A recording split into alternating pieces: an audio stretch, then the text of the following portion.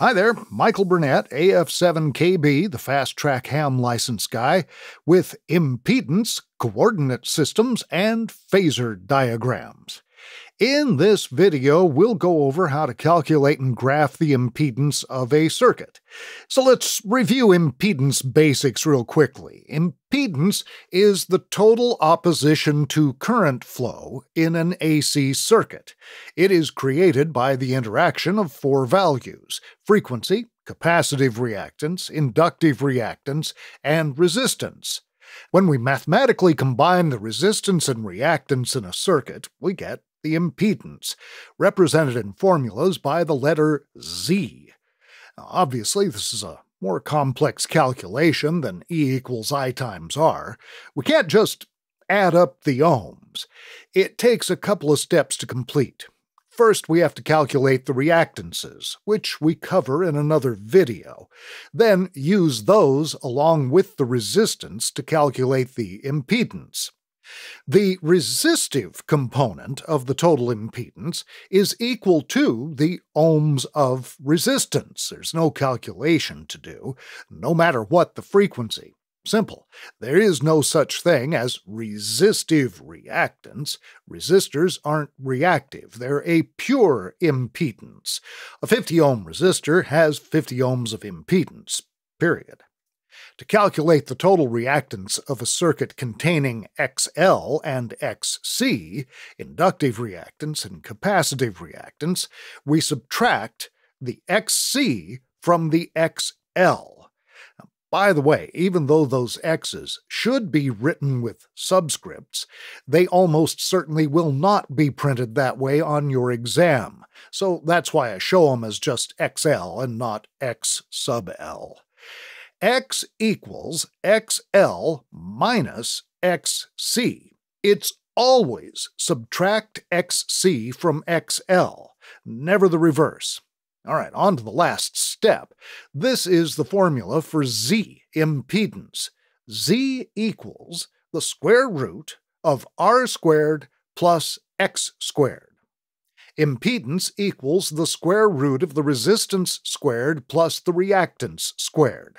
Now, that's a formula you'll need to know precisely 0 times for the extra exam, despite the fact that this section asks you to calculate several impedances. In fact, we're barely even going to touch the calculator in this video. I just mention it so you can understand why this whole section is based on imaginary triangles. With a little basic algebra, we can rewrite that formula as R squared plus X squared equals Z squared.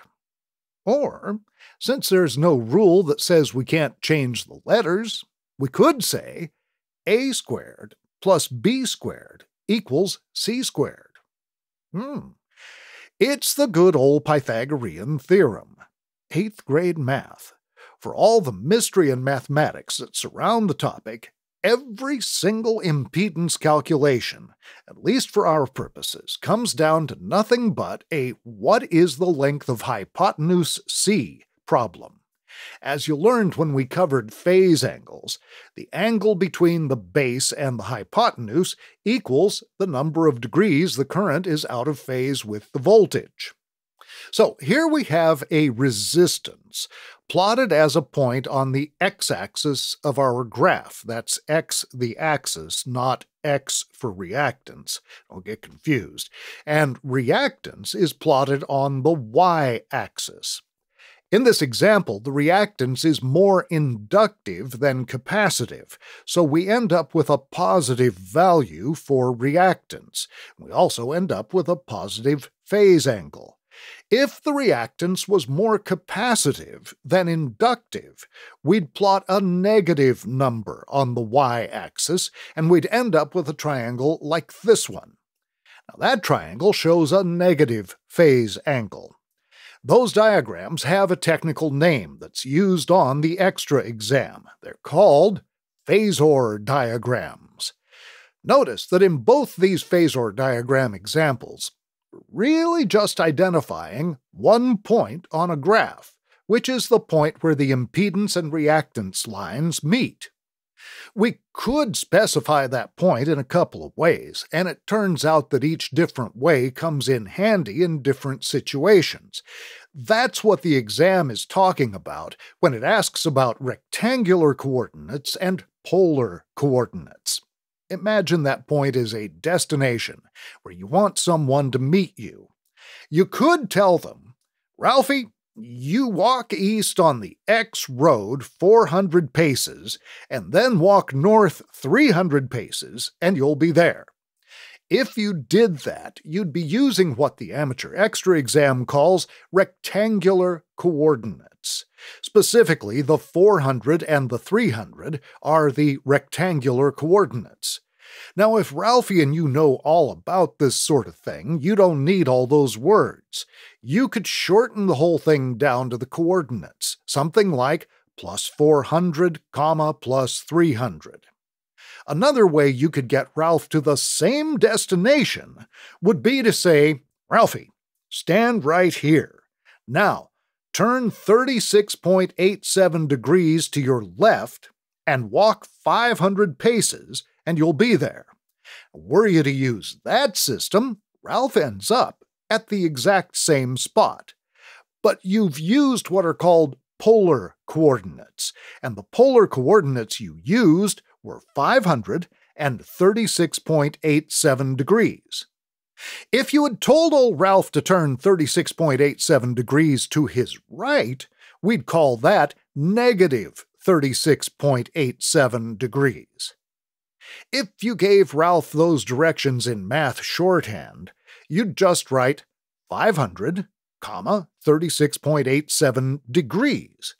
Ralph would know those were polar coordinates because one of the values is in degrees.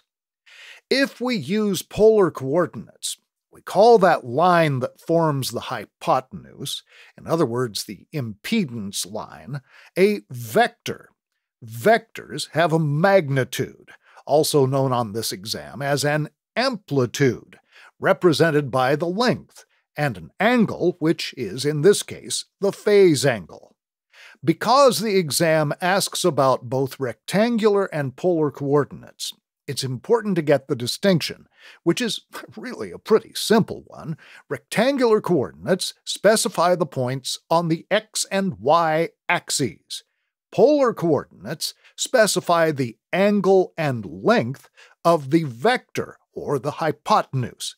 Realize, too, that in practice, no matter which set of coordinates we use, we end up with basically the same picture and the same values for the reactances, the impedance, and the phase angle. Ralph ends up in the same spot. In practice, if we start with a known or a desired impedance and phase angle, we'd use polar coordinates. When we plot polar coordinates, it's handy to use some special polar coordinate graph paper, which looks like this. Now, here's Ralph's destination plotted in polar coordinates of 500 and 36.87 degrees. Now, from there, we can calculate what we don't know, which is the resistance and reactance. It's just a matter of throwing a little trigonometry at it to calculate the rest of the triangle. If we know the resistance and reactance, we'd use the rectangular coordinate system. So let's do one of those. We'll use 400 ohms of resistance and 300 ohms of inductive reactance. We start at the 0, 0 mark, right in the center. We plot the resistance. We move right on the x-axis in the positive direction to the 400 mark. Then we plot the reactance. We go up 300 on the y-axis. We're headed up because we have inductive reactance. And there's the point that we want right there, 400, 300. From there, we can calculate the length of the hypotenuse from 0, 0 to 400, 300, and the phase angle. Again, it's just a matter of throwing some trigonometry at it. Notice, this is the inductive reactance section of the graph. If our overall reactance is inductive, the impedance point has to be in this upper right quadrant. This lower right quadrant is the capacitive reactance section of the graph. And this over here, this is the nope, not here section of the graph. Any value on the left side of 0 on the x-axis would require a negative resistance value. In other words, it'd be a signal source like a transmitter or a generator. And there aren't any problems like that on the exam, so none of the answers on the exam are going to be over there on the left side. Now, here comes an example of a question in the question pool that asks you to calculate and plot an impedance. Even though there are some simple ways to get to the right answer for half of these in the question pool with no calculation at all, yes, I'll show you how to calculate the most complicated one, and I'll suggest you practice each one to get your skills down, because 2 possible questions do require some calculations. All right, here's a question. It's question E5C17.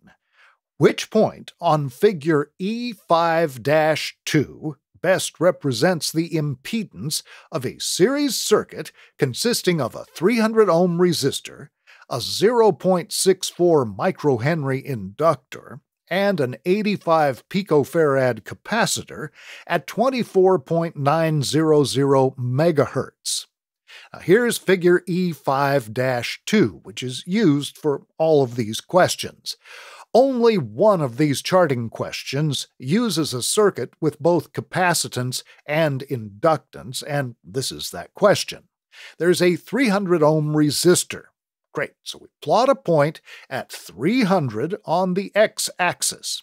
That narrows down our possibilities to points 3, 8, and 1. They're the only ones that are straight up or down from 300. We'll need to calculate both the capacitive reactance and the inductive reactance. Now, if that process is a mystery to you, we do have a video on that, so I'm just going to tell you we end up with 75 ohms of capacitive reactance and 100 ohms of inductive reactance. Inductive reactance is a positive value. Capacitive reactance is a negative value.